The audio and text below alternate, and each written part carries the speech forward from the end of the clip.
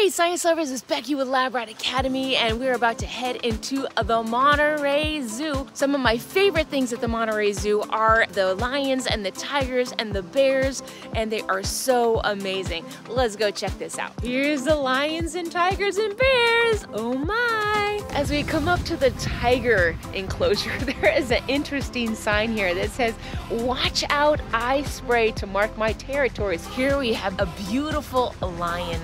Lions are such beautiful, majestic creatures. They have these huge manes in the males that allow them to protect their necks during competition against their challengers. And these guys can grow up to 10 feet long with an additional 3 feet of a tail. That's huge. And the males can also get up to 550 pounds. These two lions are actually siblings. The zoo has done a great job of being able to work out a way for lions to work together. Normally, large animals of this size don't work well together in small enclosures like these, but these are actually quite large enclosures, and they've worked out a way to make these two siblings live together.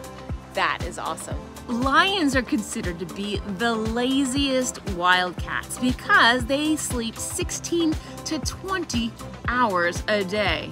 Tigers are my favorite animal, and these beautiful creatures are currently sleeping, but these guys are the largest of the cat species that can get up to 600 pounds. And their stripes are so unusual that there are no two tigers that have the same stripes, and they can have up to 100 stripes.